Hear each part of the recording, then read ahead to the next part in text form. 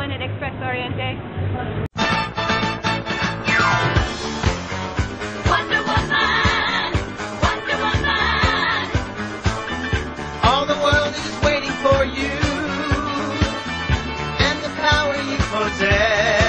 I love Wonder Woman. She's always been one of the characters that has inspired me since I was a little girl and first started getting into comics.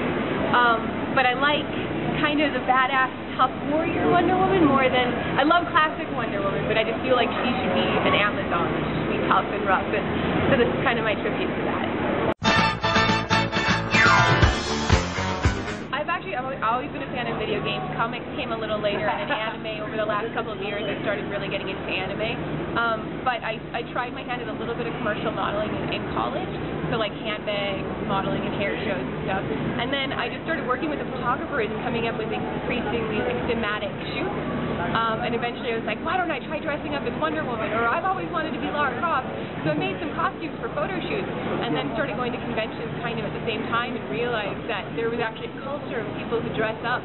And since I discovered what cosplay officially was, it's been snowballed. I've just been nonstop since then. Wonder Woman, Wonder Woman.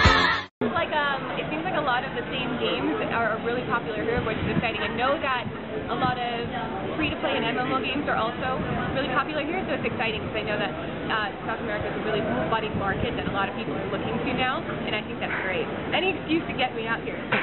Send me to events, let me cover stuff and show off games and all that down here. Favorite game is very hard to choose, so I always say 3. It's Tomb Raider 2, Fatal Frame 3, and Final Fantasy 7.